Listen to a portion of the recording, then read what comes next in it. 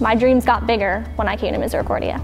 Freshman year, I didn't know who I was, and I can say confidently that when I left senior year, I had a very clear picture of who I was, what was important to me, and how to go further and how to pursue my goals and how to dream and how to achieve as well. So currently I'm a student at Villanova Law School in my first year. I'll be graduating with the class of 2023.